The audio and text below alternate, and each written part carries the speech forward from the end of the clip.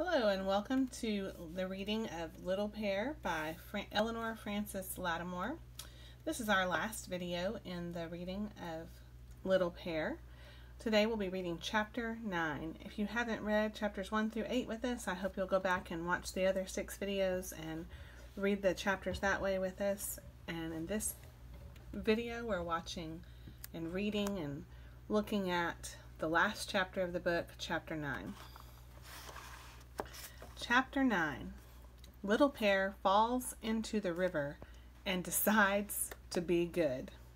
Throughout the book, Little Pear has been very mischievous, doing lots of things that he wasn't supposed to so that he can have adventures. And in this chapter, they're telling us that he's going to decide to be good.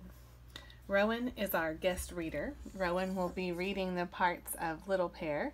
Rowan, do you think that Little Pear will really be good after he falls in the river, or just for a little while? Be really good.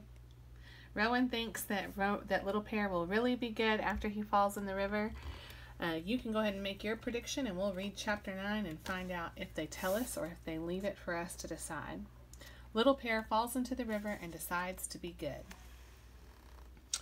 It was a hot day in the middle of the summer, and the sun blazed down on the village and on Little Pear, who was strolling along the street, eating a cucumber.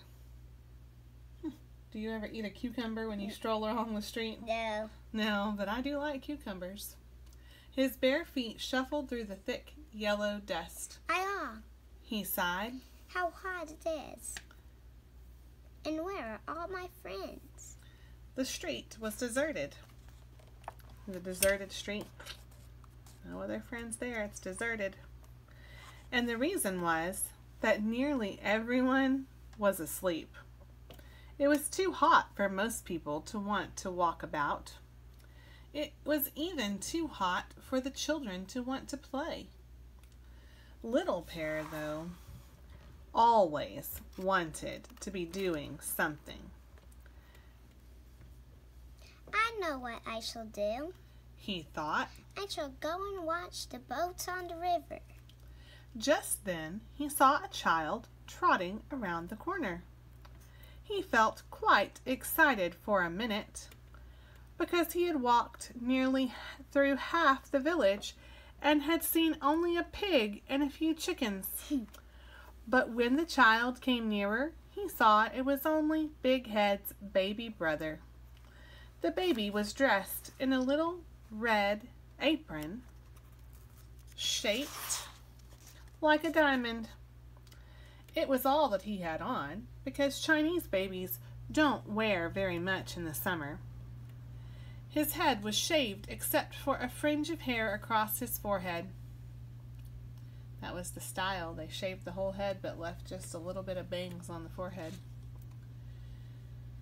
He was trotting along in a great hurry until he met Little Pear, who stopped him.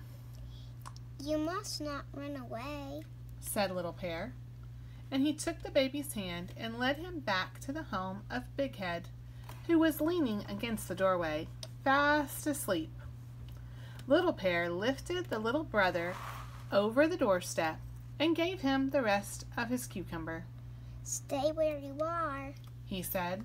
You might get lost if you run away. How would Little Pear know about getting lost?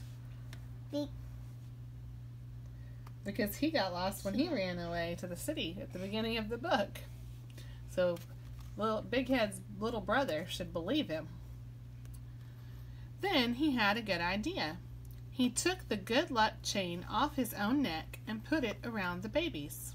Now you will be safe, he said. Because in China, even now, but especially back then, but even now, they believe in good luck. They think that's really true, that a little necklace could keep someone safe with luck. We know that's probably not true, but they certainly believe it, he said, and patted the baby kindly on the head and strolled on, feeling very good. Again he thought, I shall go... I shall go to the river and watch the ships. And he started off in the direction of the river. What does he not have on anymore?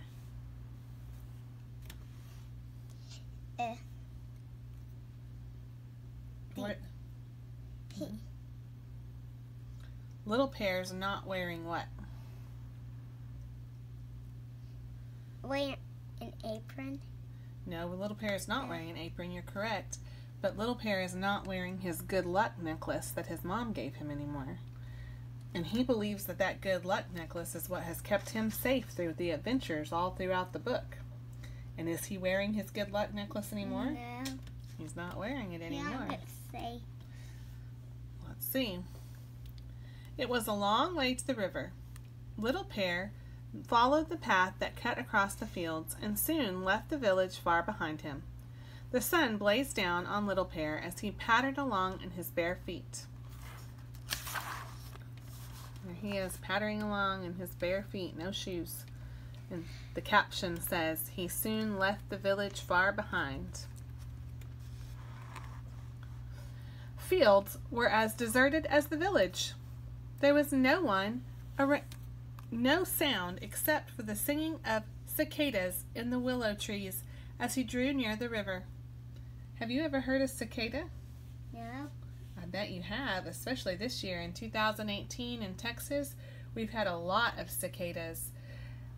In Texas, we usually call them locusts instead of cicadas. Have you ever heard of a locust? Yeah, it's a bug. It's a big bug that makes a loud noise. And every few years, there's more of them than in other years. And this year, 2018, we've had a lot of cicadas, a lot of locusts in Texas. Have you had cicadas wherever you are? Presently, he stood on the high bank, looking down at the river. First, he looked up the river. Then, he looked down the river. And all the time, he remembered to hold tight to a willow tree with both hands. Why does he need to hold tight to the willow tree with both hands? So he won't fall into the river? Yeah, his mom told him not to stand close to the river, but he always holds onto a tree and figures it'll be okay. The river was swift and muddy. The sun shining on it made the ripples first brown, then blue. The bank opposite Little Pear, like the bank he was standing on, was bordered by rough-barked willow trees leaning out over the water. Between the banks, the boats went busily up and down. Here, everybody seemed to be very wide awake. Little Pear thought of the sleepy village he had left and was glad that he had come to the river. There were boats, all kinds of boats. Big boats with masts and sails, and smaller boats with none, and boats with great fishing nets spread out like huge spider webs. There were flat boats, too, laden with things to sell. Some had cabbages, and some had rolls of matting, and some had bags that might be filled with all sorts of interesting things. Little Pear thought. The big boats had eyes painted on them in front, so they could see where they were going. Would painted on eyes help the boats see? No. No, boats can't see. The owners of these boats were careful not to let anything hang over the edge in front of the eyes, for then the boats could not have seen their way as they sailed in and out among the smaller boats. Boats can't see. Boats can't really see, but that was a superstition of the Chinese in the early 1900s. They painted those eyes so the boats wouldn't run into anything. This is a joke in America. Well, yeah, it seems like one, but that's what they believed back then in that country. And there's the willow tree. It's hanging out right on the edge of the water, leaning over the edge, and there's Little Pear hanging onto that willow tree. Little Pear wished he had a boat of his own, but he couldn't decide whether he would rather have a small one that he could row or a larger one that he could push with a pole, or a big one with a sail. Finally, Little Pear decided that what he would like most of all to have when he was grown up would be a fishing boat, for then he could catch fish for his, what do you think it's going to be? Fish for his? Dinner? Maybe fish for his dinner? That seems like a good prediction. When we turn the page, we'll find out. Here's a caption. He held tight to the willow tree. I hope he won't fall. Because there's the willow tree, and it's right on the very edge, right over the water. He's holding on to it. Let's see if Rowan's right, that then he could catch fish for his meals, which dinner is a meal. Yeah. So, prediction confirmed. And take fish to the city to sell. What fun that would be. There's a fishing boat, and they're using that pole to push it down the river. Little Pear held tight to the willow tree and gazed at the ships going up and down. He was wishing that he would have grown up soon, when suddenly he saw drawing nearer and nearer the loveliest kind of boat on the river. It was a houseboat. A houseboat. I never ridden on a houseboat. I don't think I have either. Well, a cruise ship is kind of like a houseboat. That's true. That's true. It is similar in some ways. Have you been on a cruise ship? No. Well, I have been on one. I didn't sail on it, but I did get to go on it. That is the kind of boat I should like to have, thought Little Pear as he watched it drawing nearer and nearer. It was a long, flat boat with real little house on it, with a hole in the ceiling for the smoke to go through, and paper windows. A man was walking up and down the side of the deck, shoving with a long pole. Little Pear looked admiringly at the clothes hanging out to dry and watched the children playing about the deck, and the boat sailed gaily along until it was quite close to Little Pear. Suddenly, one of the children saw him. He called to his brothers and sisters, and they all flocked to the edge of the boat and waved to Little Pear as he stood alone on the bank.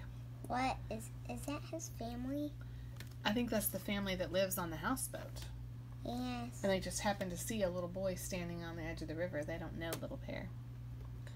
It made him feel very happy, and without thinking, he let go of his tree to wave back.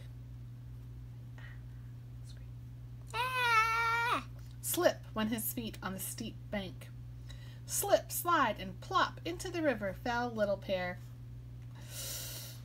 The brown water whirled round and round him. Rowan, what do you predict is going to happen now that he's fallen into the river? He's going to get dirty. It's going to get dirty? What happens if you fall into quick moving water? What could happen? You could sink. You could sink. And what happens if you sink to the bottom of water? You could die. Yeah, he could die in that water. So do you think Little Pear is going to die in this book? No.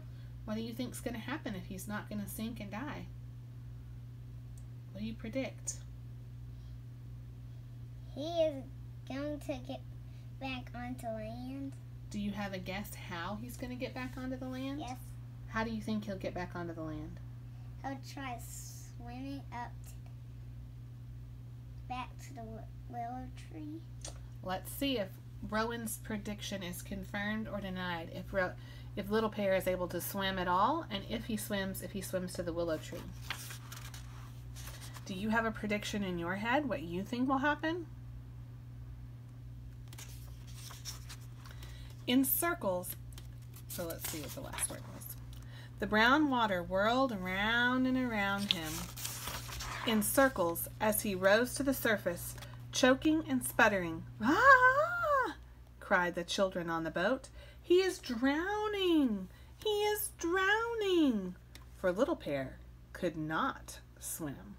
So he definitely can't swim to the tree if he can't swim. And the swift current was carrying him away from the bank. He splashed around wildly with his arms, and he was about to sink again when the man on the boat rushed forward and reached out his pole. "Catch hold!" he cried. So the man on the houseboat is giving his pole to Little Pear. Let's see what happens. Little Pear couldn't hear what the man said, for there was water in his ears. He could scarcely see the man, for there was water in his eyes. He couldn't say anything himself, for he had swallowed so much water, but he splashed around with his arms, and he caught hold of the pole. Then he held on tight while the man pulled him to the side of the boat and lifted him safely to the deck. For some time he lay there, wondering to himself whether he was drowned or not, and thinking that perhaps he would never see his family again. Then he opened his eyes, and he saw above him a circle of faces. He was on the houseboat, and here were the children who had waved to him and the man who had saved him. There was the kindly face of the mother, too, who had hurried out of the little house to see what had happened. Little Pear smiled at them, and they all exclaimed over him, saying what a wonder it was that he wasn't drowned. And they admired his flowered jacket and his green string around his pigtail.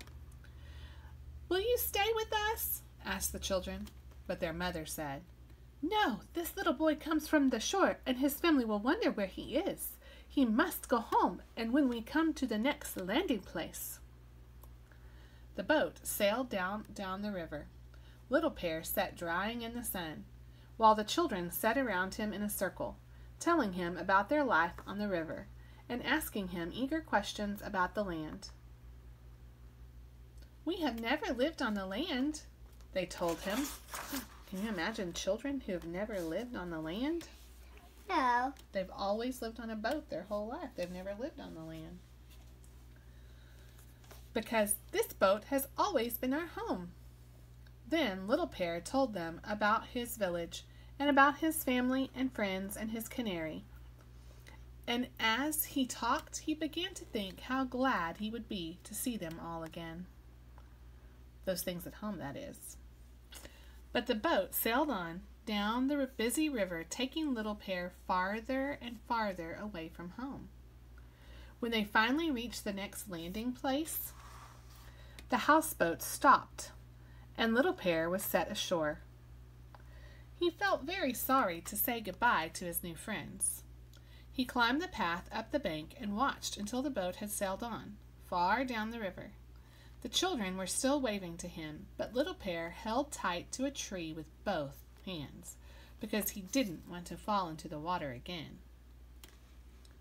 The boat disappeared around a bend in the river, and Little Pear started for home. So it was day, and then it turned into nighttime. Should Little Pear be walking through the fields alone at night? No. Seems dangerous. I wonder what's going to happen. Away across the fields, the sun was setting. Little Pear walked on and on and on. The way home was long, as the boat had sailed a mile or two down the river.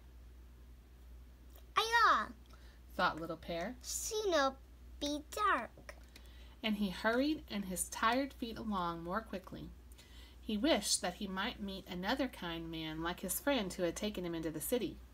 But the path along the riverbank was deserted. Nobody on it, just like in the town. Deserted. The fields were deserted, and it seemed as though in all the world there was nobody except Little Pear. Little Pear walked on and on and on. The sun had been down for a long time, and the night was very dark, when at last Little Pear saw ahead of him the dim outline of the village. Dogs barked at him as he approached. "Don't bark," he cried. "Don't you know me? This is Little Pear." When he reached his own gateway, the stone lines sat on either side of it and looked very fierce. They are roaring now, not laughing, he thought, and he said aloud, "Don't bite me. This is Little Pear." He ran across the courtyard to the open house. "Open the door," he cried. "It is Little Pear." Then the door was flung open. "It is Little Pear!" cried his mother and Daggoo and Ergoo all at once, throwing their arms around him. How glad Little Pear was to be home again, and how glad his family was to see him. "Where have you been?" they cried. "We have hunted for you all afternoon, and the men are still out with lanterns looking for you." Little Pear told them all that had happened, how he had left the village and gone to the river, and how he had fallen into the river and been rescued. Then his mother prepared him some hot food for him, while Daggoo put the kettle on to boil, and Ergu sped away to tell the village that Little Pear had returned.